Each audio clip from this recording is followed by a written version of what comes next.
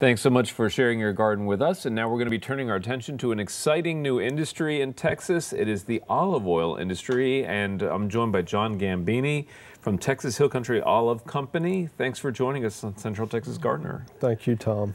Well, to me, it's genuinely exciting to think about, alongside our great Texas wine industry, the olive oil industry growing here. You're the largest producer of olive oil in the state. You have the largest acreage. No, I'm the largest certified organic olive orchard in Texas. Well, that counts too.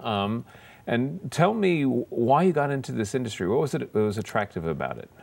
I have always wanted to start a small family farm and get my family involved in it, working day to day, so that really a business that could last for generation after generation. Mm-hmm. Olive trees live to be thousands of years old. Right. Well, and there's a long history of olive orchards passing from father to son for many thousands of years, and they're highly prized little patches of land all around the world. Yeah, absolutely. And you're in Dripping Springs. Yes, sir. And you have 16 acres of trees. That's correct. Wow. And we'll be talking about your products, but there is a wide variety of products associated with the olives that you're producing right now. But I want to get started by talking about olive oil itself. One thing that I learned recently that really shocked me is that, and I've been buying olive oil for years, and when I go to the store, I assume when it's labeled olive oil, that's what it is. But that I've just learned that's not necessarily the case. Yeah, absolutely. It was an article done by the Austin Chronicle many months ago, and UC Davis had done a study out of California, and it turned out that 69% of the olive oils in the grocery stores have been adulterated in some form or fashion. And the dirty little secret is really Europe, where most of the oil comes from, does not grow enough olives to produce enough oil for all of their consumption. Okay, so they're mixing in canola oil and other oils? Exactly. Ah, okay. So what we think is this super healthy oil that we're using, not necessarily so. Not necessarily. Okay, well, that's a little depressing to think about if you've been using it for years and years and years. Yeah. However, we do know that we can buy the real thing here in Texas, right? You absolutely can. There's many fine growers here in Texas besides myself. Mm-hmm. But we're all dedicated to producing premium, extra virgin, pure olive oil. Mm-hmm. Well, and to those of us who really appreciate that fine taste of good olive oil, this is exciting news. Now, typically, where are your products found? I know that farmers markets probably are a great option for that. Yeah, we consider ourselves one of the premium producers, if not the premium producer in Texas. And we're primarily at farmers markets in 4 major cities: Austin, Dallas, Houston, and Waco right now. Mm-hmm.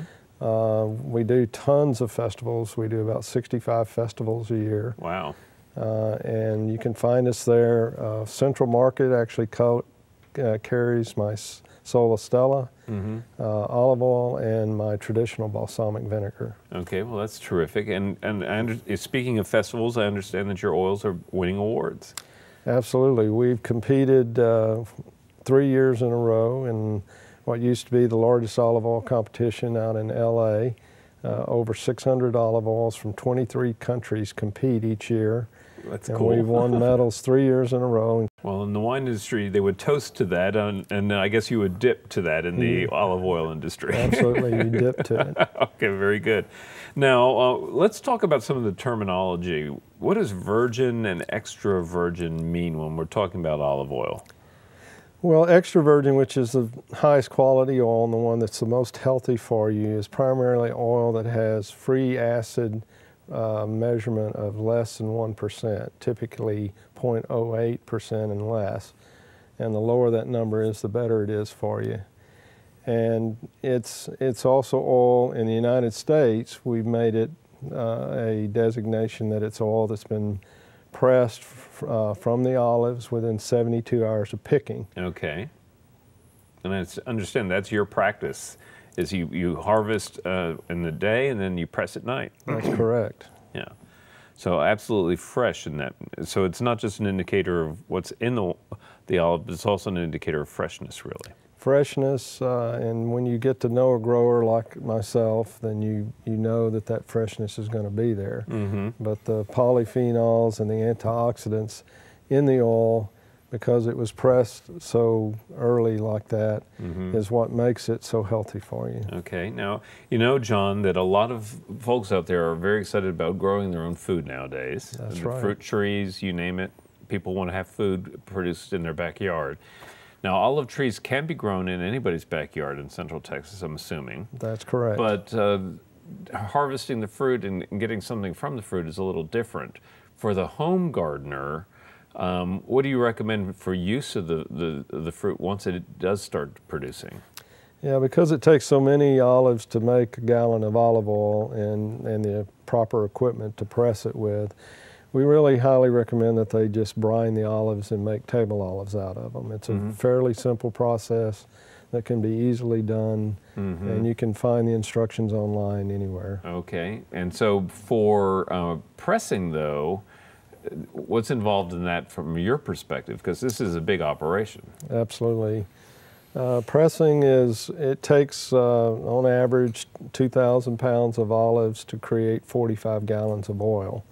Some olive varieties produce more oil, some produce less, but a general rule of thumb is 40 to 45 gallons.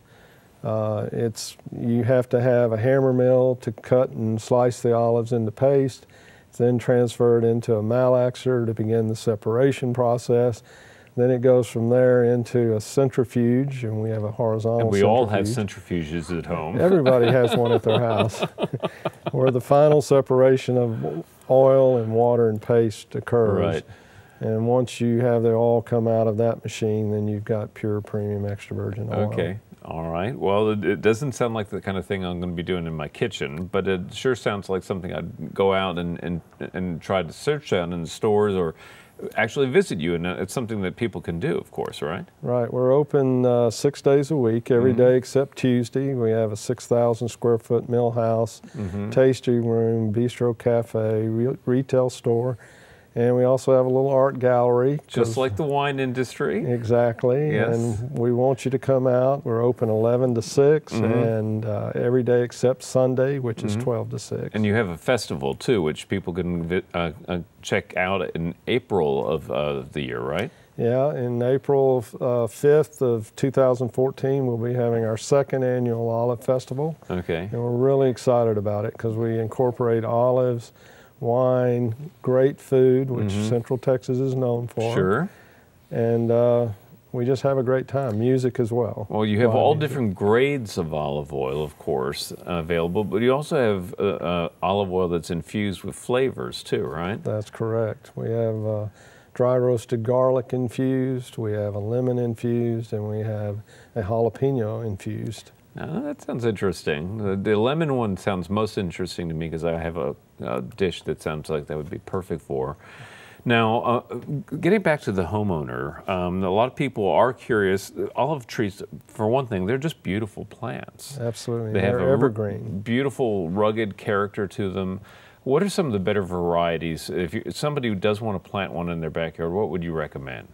Well, I would highly recommend the Arbequina olive tree because it is self-pollinizing or self-fertile. Okay, that makes a big difference, obviously. The Mission tree is also a good tree. It's very cold hardy. And you'll get olives even without a pollinizer there. It's always better to have 2 trees than one. Okay, just like most fruit trees, right? Exactly. Well, this is an exciting new day, really, for us in Central Texas to have this. You're located again in Dripping Springs, and we hope people will visit you. Again, it's Texas Hill Country Olive Company, John Gambini. We really appreciate you coming.